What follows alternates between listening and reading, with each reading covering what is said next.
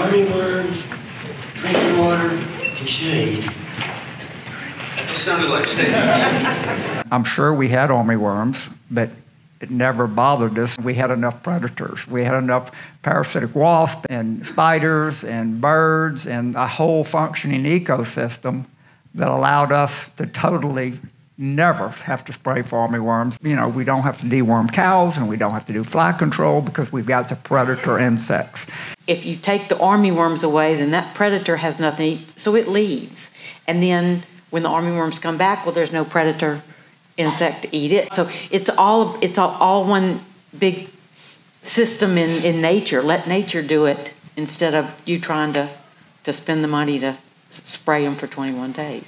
So the more we work with nature, the less money we spend, the better the cattle look. Now, water and shade, I think, were your other comments.